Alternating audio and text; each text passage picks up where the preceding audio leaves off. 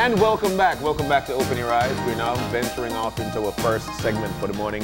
A topic very touchy, as a matter of fact. We know how it has resonated in the newscast a few times throughout the year. It's actually an update on the recent decision on the use of gillnets. Now, we've got two wonderful folks in to talk to us about it. As a matter of fact, we've got Dr. Percival, who is the CEO in the Ministry of Fisheries, Forestry and Environment, and Sustainable Development. And Andrew Rowe, who is a member of the Gillnet Task Force. Guys, good morning. Welcome. It's nice to have you in. Good morning and season's greetings. Hey, thank you, man. I feel Christmas on yesterday. So let's jump on into it. It has been something that a lot of people have been talking about. It directly involves the livelihoods of fishers across this country, whether negative or positive. And folks would want to know exactly where we are at this particular point with the decision on whether to ban or whether to phase out, or whether to just say, you know what, just continue on with gillnets. At this point, where are we with this situation? Well, you actually hit the nail on the head right there when you mentioned the word livelihoods and people's stake. So the decision really was initially thought, I guess, by stakeholders of either 1 or 0. It's a binary decision. I think people are saying ban or no ban. In reality, what the government decided was a down-the-middle approach. And I think that created a little bit of confusion. So that's why we're here today, to kind of clarify. What is the decision? It's to phase out gillnets over a period of time and make sure that while we're phasing out, that the livelihoods of the people who depend on the use of these gear is protected. And there's ways and means to do that. You know, for example, there's alternative livelihoods programs that can be enacted with the support of donors, for example, to basically transition gillnet fishers into some other gear or some other means of making a living, right? But that takes time, and it's a very careful process. And there's a lot of nuances that one has to consider. So it's not a straight-cut ban or no ban. It's a down-the-middle approach, first of all. But the idea is to ensure that people's livelihoods are maintained at the end, right? Let's talk to the task force for a bit. So after the concerns were raised about the gillnets, there was this task force put together with representatives from different agencies. Andrew, you were there as the Fishing Association. Yes. And there were NGOs, environmentalists, and government representatives. Collectively, you were to look at the issue and put forward recommendations. Is this the recommendation of the task force? So the task force worked along with the ministry, and it wasn't just NGOs, and it was also the fishermen, the gillnet fishermen were at the table, as well as other types of fishermen, because this is, as you pointed out, John, in the beginning, this is something that impacts every person who fishes across the board. So everybody was brought to the table, and I think it was an opportunity for everybody to kind of ventilate their concerns, to have a discussion and say, if we were to do X, then A, B, and C would happen. So it really did bring forward all of the issues. The task force also undertook an exercise to reach out to the public to gather information, so that we could understand, you know, from the people other than the people just sitting around the table, what is it that this does for you? Is it a positive? Is it a negative? How does it impact you? And a report was compiled at the end of it. And at the end of the day, I think a lot of it is it was difficult to say that this task force would ever come to a concrete decision, because you have people on two opposing opinions on one force. Exactly. So it's very hard to say that we would come together and say this is exactly what we agreed on. I think what the government has decided to do definitely encompasses both of what was being looked for. They're putting in measures that were offered up by a lot of the fishermen to put in some controls to make sure that gillnets can be used a little bit less, in a little bit less of a damaging way as we move towards, or as we move through this phase out process.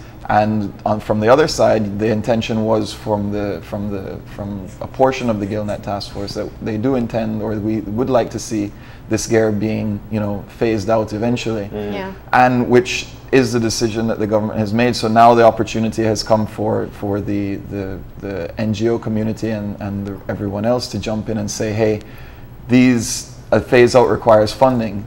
Economic alternatives don't come around by themselves. These guys are fishermen, but if you're going to train them to go from one type of fishing to another, they need to be taught, they need the resources, they need new gear. You know, this gill net that they have, which may have been worth $1,000 now, may not be worth as much anymore. So how do you get rid of that gear? How do you compensate them for it? And how do you get these guys and women into some sort of alternative that's going to continue to make them money?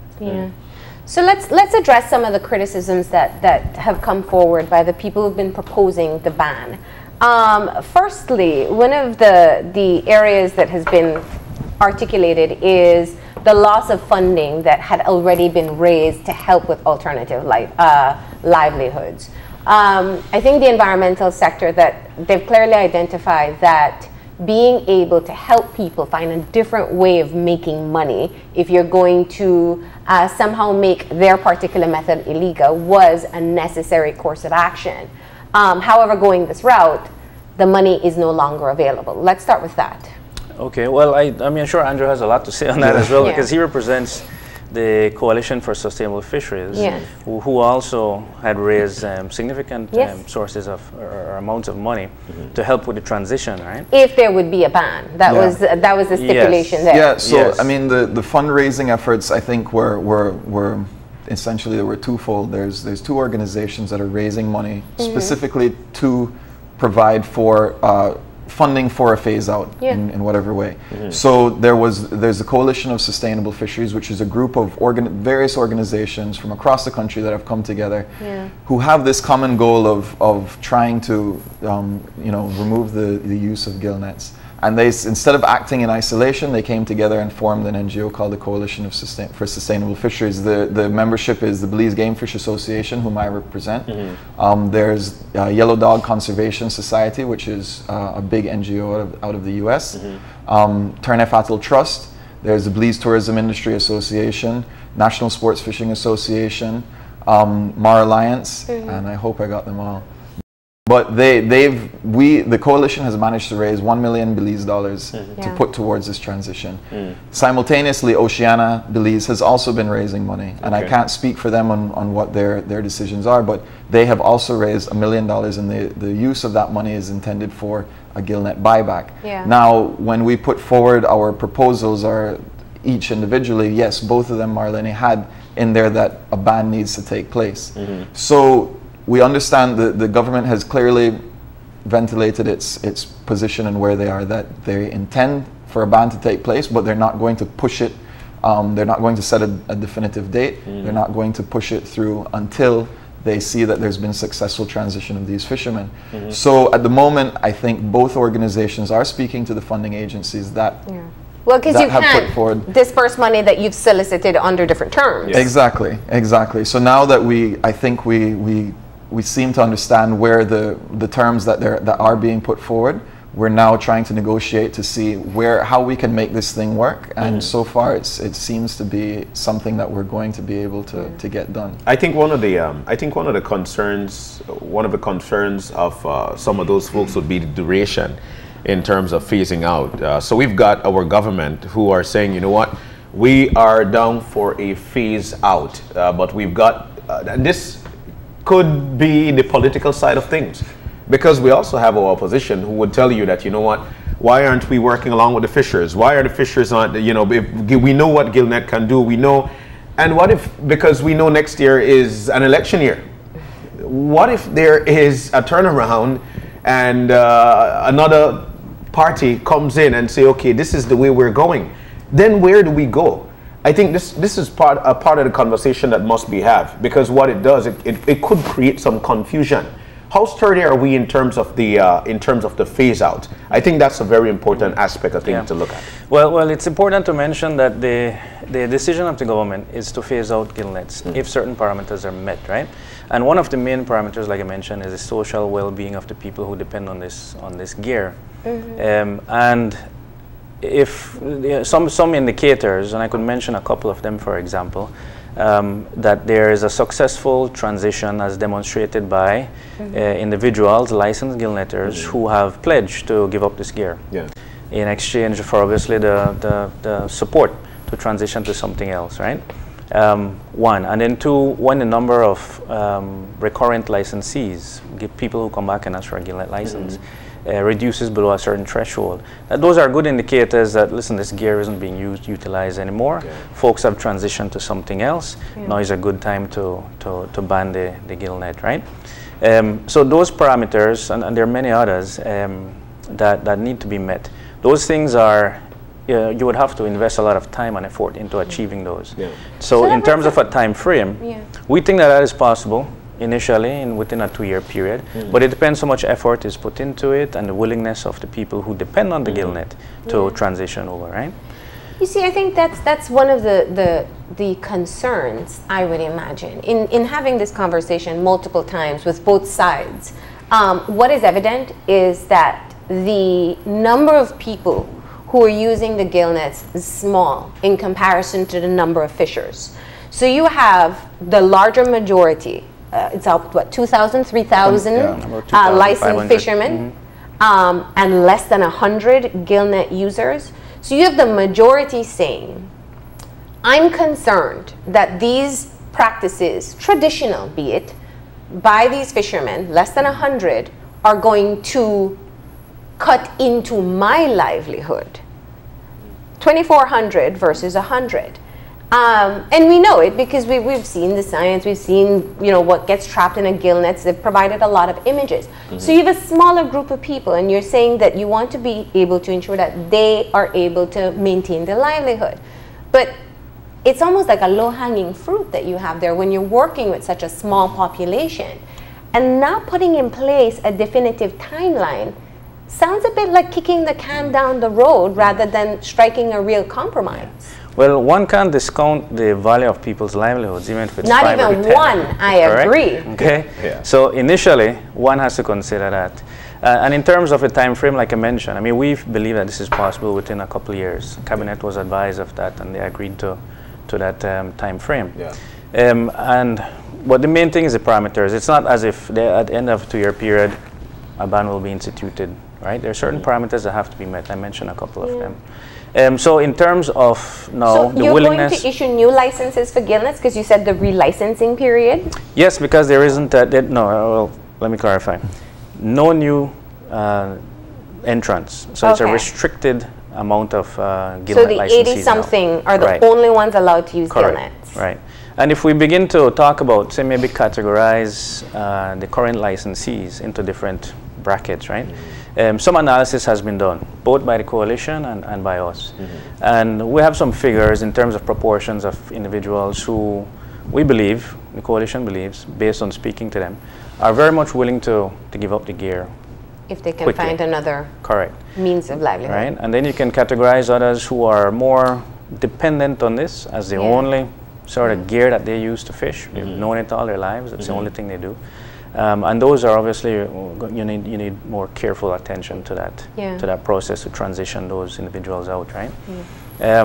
And so you have to look at it. There's a lot of nuances. It's not as easy as a ban or no ban, right? And I'm sure that the coalition, we had a nice meeting yesterday. They appreciate the and I hear what you're saying in terms of, and Andrew clearly articulated it. There were two different sides to this issue, and one being a smaller voice. I have to admit that much.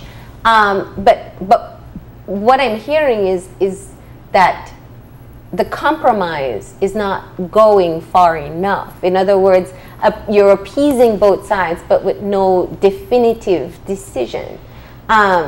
Without putting a timeline for the ban, no one's under pressure to start to look for other alternatives. I think from at least from the coalition and the funders' point of view, one of the things that we have accepted is very helpful. The ban, not having a definitive date, is challenging and is something that we have to work around. But the other side is that we have been engaged with these gillnetters from the beginning. Not every single one, but the majority we have been engaged with. And when the decision came out that there's going to be no definitive date, a lot of them called in and said, "Hey, listen, I'm giving up my nets regardless of what anybody says, and I want the support from you guys to help me do this because we don't see the future in this. We need to do something else because this is failing us. And either we're going to stop using it today and access funding to do something else, or we're going to be forced to stop using it down the road and it will be at free, and we'll have to find out of our own pocket how to transition to something else. So a lot of these fishermen are saying, we want to do this. Now, if we can work around the parameters that the government has put in place, and we can start to distribute this funding, a lot of them, as Percival said, are going to be early uptakers excuse me, of these options. And we're hoping that we know that we have at least, close to half of them are ready to go, as soon as possible. We're hoping that when they start, the rest of them see, okay, this is happening, this is real.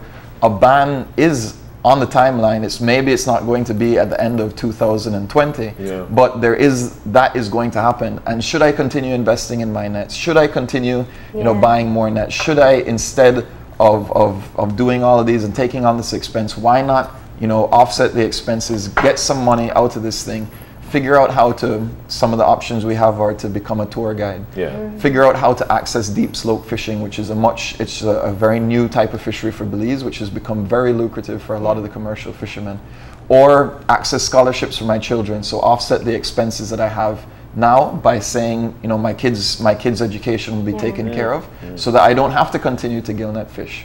Most of the majority of gillnet, in fact every gillnetter only does gillnet fishing for very, very small. It's seasonal. It's a small portion of the year, and they do something else. They do something else. So these guys they're fishermen at heart. They're fishermen. So to take and we say alternative livelihoods. We're not saying we're going to change you to become a farmer or a welder or anything like that. We're taking a fisherman and just teaching him a new way of doing fishing. It may be fly fishing, for example. And so there's a lot of options on the table, and we're hoping that by working within what the government has set, the parameters they've set, we can start this process, get it moving. We're hoping that the gillnet fishers will encourage one another to get into it. I'm sure at the end of the day we'll end up with a handful who are just saying, no, this is the way I do it, and then it will be up to the government to decide how they handle it and what is a reasonable threshold, having considered that the majority have been transitioned. Change is hard, but environmental decisions are tough. Of course. And you are aware of that. And as science and technology and everything adds to what we know and understand about impacts, people are becoming more aware. It doesn't mean that we all move progressively in the same direction at the same pace. When the ban on single-use plastic was implemented, there was pushback. But there was a definitive timeline. And it showed that when you have to make that decision, when you have to make that choice between what I'm going to use, where I'm going to source my materials from, I'm going to make it. And so that is the question. There was the timeline put out for the single-use plastics. There's a lot of education that has gone along with that. We're approaching the date soon. You were looking at importation. So in other words, there are steps that take place in a ban that we're not seeing replicated in this, where we know the Department of Environment has the experience in putting all these things in place. So that's where I think there's still some unanswered questions. And I think what you've mentioned, Andrew, really points to the fact that if you already buy in from a percentage of the 80-something fishers, then you're already making some progress if you wanted to move towards a timeline. But is there a decision as to when you're going to tie this down? Well, that's a good comparison. Let me try and tease out some of what I mentioned again, nuances here. So with a plastics phase out, the approach was to set a date and then begin the process, right? And then use that date. We are over that date a little bit, but getting there. There's legislation needs to be drafted, things take time. That gave us, well, me especially, a clear lesson. Timelines are very difficult to meet unless you have a whole entire machinery in place to get us there, right? So now we're not talking livelihoods in the case of single-use plastics. In the case of gillnets, we are. So it makes it a little bit more complicated and a little bit more precaution required in achieving something like a gillnet phase out, right? So just to be clear though, the decision, as the press release had stated last week, is to control and eventually phase out gillnets. That's the decision, right? There's a process to get there. So the word or phrase alternative livelihoods really conjures up something that we call social safeguards, right? So any environmental action that we take, any protection Anything, for example, building a road, it's not environmental action, but it's a development, right? There's safeguards that one has to put in place. If you're fixing the Western Highway, for example, you might have to move people, right? So you have to consider the safeguards that you have to put in place to afford those people some other place to stay, some other piece of land, right? So any action these days, we have to consider the safeguards, both environmental and then social. So this action of phasing out gillnets, obviously you have to consider social safeguards. So that process itself makes it a little bit more, like I said, complex, right? Requires precaution. But you know, like we mentioned, the situation of change is very difficult, especially if it is something that you've been totally used to over years. Because these guys came from years and years, and let me say generation. It is tradition. But the idea of a phase out when it comes to fishing or using gill nets, because using a gill net, you simply scoop up. Traditional fishing, you're going out there, you've got the patience, you need to. These guys would probably need to move from here to now. Where did the idea of a phase out come from? And have we shown these folks a proper example of what a phase out can do for them? Now I'm asking this because we've got countries like Jamaica, who, you know, I'm not sure if they've got if they've banned any gill net or how their fishing situation is. But where did that idea come from? And in terms of the buy-in, that has to be the part that we strike gold at. Do they have information that they can read up for themselves so they can see, you know what? Yes, it is one of the best things for us to do in terms of a phase out. Where did that idea come from? Sure. Well, I think, I mean, it's in discussion at the task force level. We realize this isn't a clear-cut approach, right? It's not a 1 or 0. It's not. Right? So one has to take a phased approach, and we use the term phase out in that regard, right? And I'm not familiar with Jamaica and their gillnet situation there, right? But in the case of us, I mean, it's clear looking at the environmental effects of fishing as a whole. Both deep slope, both traditional hand line, and then net fishing. There are impacts to everything. But I think it's well understood that gill nets, because of how they operate, because you set this net and you leave it for a long time. Yeah, it could be a couple hours, could be overnight, I don't know. Up to multiple days. Up to multiple days. It's not like a hand line. It's not you're there, you're monitoring what you're doing. Right, so gill nets obviously are, can have very detrimental impacts, and I think that really sparked this whole thing. Obviously, right? And I think we settled on a phase-out approach as a government, and that set the tone for our partners, the NGOs, the fundraisers, everybody to understand clearly what the decision is, and then to work within that context, right? And I think too that the folks who are representing the gill net fishers, at least in the public and in the media, are representing really the minority of the gill netters who are the hardcore holding back. There's a lot of gill netters who, like I said, they want this to happen. There's even in the coalition we have former gill netters who years ago transitioned to other means. One was on the set. And they're shining examples of, they said this is not working, this is not the future for anybody. And so we on our own accord will go out and figure out how to get this, how to change. Now they were fortunate that they may have had the resources, the education and whatever to do this. And I think that by leaving this gear in place is really disparaging these fishermen. It's saying, you know what, you're not smart enough, you're not good enough to do something better for yourself. So that's why we have come along. We said these people need to be moved out of this because there's no future in this for them. They need to be given a better option so that we can all benefit from it. And what about enforcement? I mean, let's be clear with the facts here. Gill nets are already very regulated. There's a specific size of mesh. There's a specific distance that it has to be from the coast. There are particular areas you can't use gill nets. Just in our newscast, I think we've probably documented quite a few times, or right here in the Belize City Harbor, there are gill nets that have been found. We found fishermen who come in and make reports that they find gill nets and they destroy them or take them out.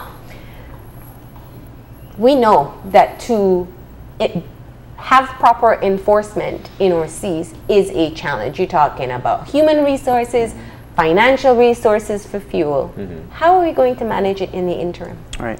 Well, the issue of finances for enforcement is an issue for both a ban scenario and a no ban scenario, right?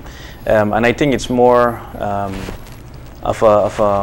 if it's a greater quantum on the ban scenario side, because you're talking about enforcing the laws, the Gillnet laws, and the fishing laws across entire waters to look specifically for one particular gear which is no longer, well, in a future time, no longer usable, right? Now, we estimated, just running some figures, that an enforcement budget of at least $1 million Belize would be what is necessary to put in a level of enforcement that would, of course, achieve some, be a deterrent and achieve some level of success there. With regards to the illegal use of gillnets, I think we have to categorize it into two areas, right? Yeah. There's people who are licensed or might have a license for a gillnet but using it wrongly. And there's those folks who don't have any licenses and then use the gillnet irrespective, right? We think that enforcement is a major concern. It has been discussed at the task force level. I know the Fisheries Department right now, they're submitting their budget. They have a nice description, a nice request for new spending in there in relation to enforcing the fisheries laws in respect to any aspect of it. Gillnets, handline, protected areas, etc. Right? Yeah. So we're looking at boosting that level of investment there. Of course, we have other partners as well, other donor agencies. We have all the various co-managers who work with us in enforcement. And then, of course, we have the Coast Guard, who are very much there by our side in the waters, enforcing the laws alongside us. Part of the decision, as you know, is to institute an immediate ban on the use of gillnets below Punta Gorda, south of Punta Gorda. So we've been in consultation with the Coast Guard as to what lateral latitude to use to institute that ban. So various enforcement partners are there at the table. We need to, I think, bring together everyone again and discuss how we can put together a nice strategy in relation to enforcing the fisheries regulations throughout the waters, inclusive of gillnet regulations. You know, I hear your example that you're giving, but I don't think that it's particularly accurate. I think if you imagine that grenades are not allowed in the country and the police see one grenade, they can confiscate it or remove it from wherever it is, versus having to go and check if it's licensed and who owns it and if that person has a license and if it's in an area that it should be. So I don't think that seems too accurate. The question I still haven't heard answered is simple. There's a compromise being made, and I think that is a great move. When you have two different opinions, the best thing to do is find the best workable compromise. But what I don't hear are definitive actions that will be done during this time. Any transition has a learning curve, but there has to be something that will show that you're making progress.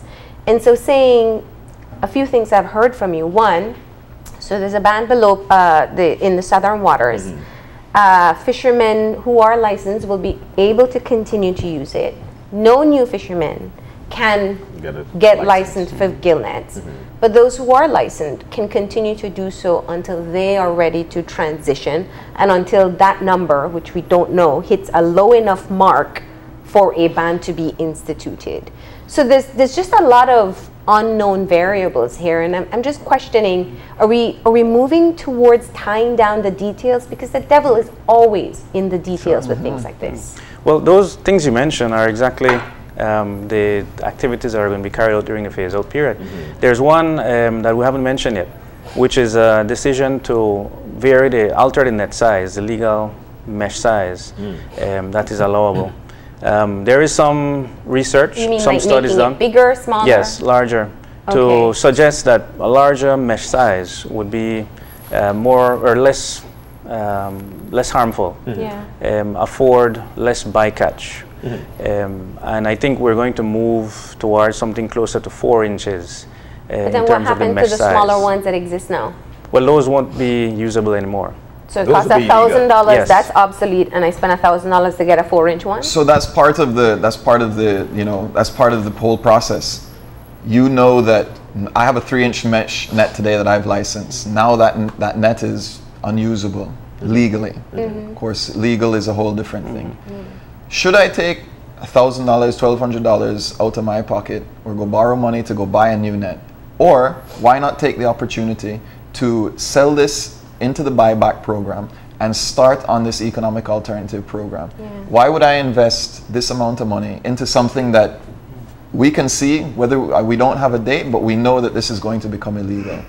So why should I go and make this investment to try and earn back a little bit of money when I can go in another direction? I can take this net here that's now worth nothing because I can't get it licensed. I can still sell it off into this buyback program, get some money, and I can then start I can choose one of these alternatives and I can start down that path.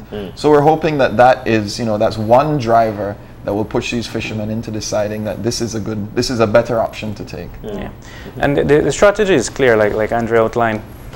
But also we understand that several gillnetters, or most of them, have multiple mesh size nets, right? So 3-inch, 4-inch, etc. And this recommendation about the mesh size actually came from the gillnet fishers themselves during the task force discussion. So we think that is obviously something that both sides are in agreement with. That the mesh side, obviously, the mesh size for continued use of nets has to change. So what happens after this point? The task force continues? Are we going to... What's going to happen now? Sure. So the added to the points that you mentioned is another decision that Cabinet agreed to, which is the establishment of a committee. Andrew and I and another partner discussed it yesterday. We're going to exchange some communication and try to set up this committee very quickly to really oversee, guide the transition process, ensure that the parameters are being met, and provide that sort of monitoring process as we go along the phase out. Okay. Well, sounds like there still some stuff that has to be sorted out. There's still a lot that needs to be ironed out. Funding is still, I have to say, that funding is still not secured because the premise that we raise the funds on is not in place. So that is something that still has to be ironed out. But I think the positive is that the ministry is open to the dialogue. The funders and the people who are representing them are open to dialogue. We see that there is some, we might be able to line up our thinking, and hopefully if it works we can begin to move these people out of using gillnets and towards a ban that has to take place in order for the funding to be released. Well, I do hope that we hear some more definitive details in the sooner rather than later future, because I think that striking a compromise is always a good way to go, but you can't leave everything up in the air, and it really does, based on your answers that you provided, it really does seem that there's still a lot of questions that have to be answered, and we don't want to isolate any family, but if we're going to go this way, I think we need to decide definitively that we'll go this way. Well, like I said, the decision is definitive. There is a decision to control and eventually phase out gillnets. So I think that is definitive enough. all right. Okay. Well, we thank you guys so very much. Dr. Percival Cho and Andrew Rowe, thank you so very much for visiting this morning. And tell you what, as soon as we get to the ban, you guys will be welcome back. Thank you very much. Before that. We're only kidding with you. But we'll take a break. And when we come back, we've heard of calendars, female. Well, I'll tell you what, calendars with male. That's coming up when we come back.